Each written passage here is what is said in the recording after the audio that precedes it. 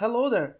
In Godot latest release 3.1 we had a lot of improvements. In this video let's check what was improved in the find and replace system. So I am with Godot 3.0 open here with a project that I have, Moonchaser, and I will go here into the script tab, to the script mode, and I will make this distraction free so we can check how it was in Godot 3.0. So this is one of the scripts of my game. I will fold this. Let's see how was the features that we have in Godot 3.0. So I will highlight this word here and I will go into search and we could find, so I can press Ctrl F and Godot will try to find occurrences of this word into this specific script. So this will only show, let me unfold everything here. This will only show occurrences of this word into this script specifically. We could also go here to go to the next occurrences. We could go back to the previous occurrences. We could match a specific case. So for instance, you can see that it is highlighting this occurrence here, but you can see that it is capitalized. So I can ask Godot to match the specific case and it's not highlighting anymore. So it's not considered this occurrence specific. I can also ask Godot to try to find the whole word. So if you don't trigger this, Godot will try to find occurrences on words that contains this word you are trying to find.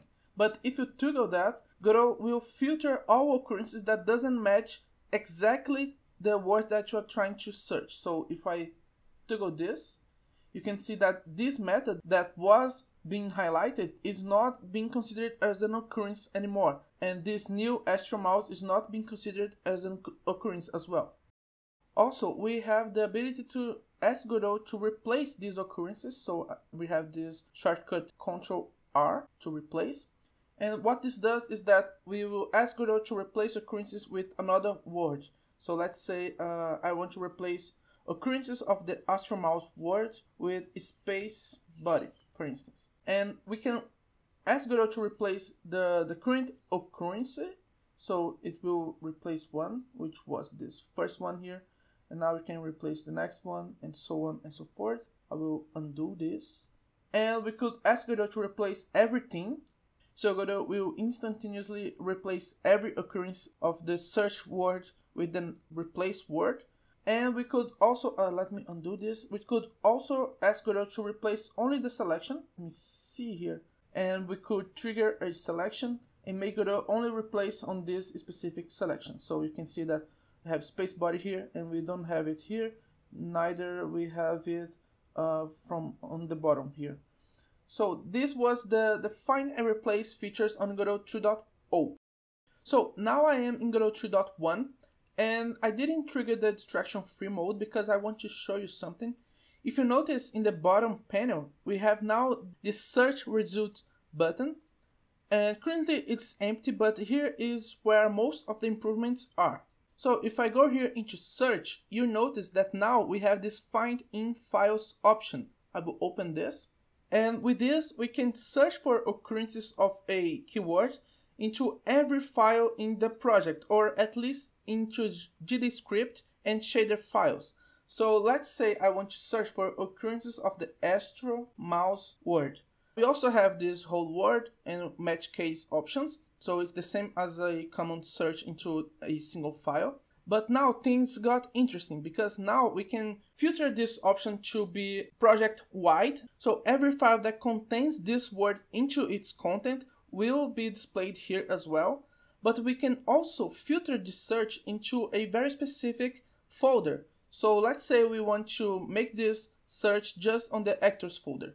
We could do that by selecting this folder, and Godot will only return files that contain this word into this specific folder, which is very cool, especially if you are importing modules that you had in other projects into a new project and you want to replace occurrences of a word just into a specific folder that is the folder where this module was imported. But for the purpose of this video, I will leave this blank, so it will happen into the whole project. And you notice that now we have the replace button and the find button. But what I will do is that I will go directly to the replace, because most of the features into the find option are into the replace option as well, and the replace option has more features available for us to review. So I will replace here, and the first thing that you notice is that now we have content fed into this search results panel. So I will increase this, and now we can see that we have these occurrences on the level GD, which is this file. But if I fold this, we also have occurrences of this word into the gravity body and some other files as well. But let's say I want to replace these occurrences now, because this is what we are trying to make, right? If I open this, you notice that Godot displays one line for each occurrence, even though it happens in the same line. And you also notice that we have checkboxes. So if I uncheck this, Godot will ignore this occurrence, not this line, but this first occurrence here. So if I want to replace just, let's say, this first occurrence into this line, I can uncheck this and check just this first one. And Godot will only replace the occurrences that are checked with these checkboxes here. But there is something more interesting about this search menu here, this search panel. If I fold this and go to this gravitybody.gd, if I click in one of these occurrences, Godot will guide me to that specific line.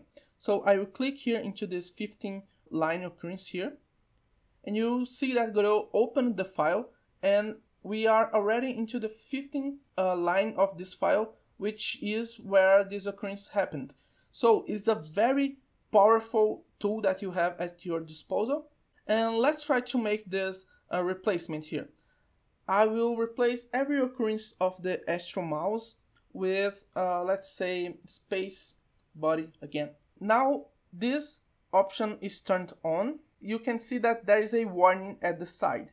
There is no undo for that. So if you really want to use this feature, it's better that you have a version controlling system, because as it says, you have no undo option. So I will replace here, and you can see that this already happened. So this was set astral mouse, and now it's set space body. We have just space body occurrence now. We don't have astral mouse.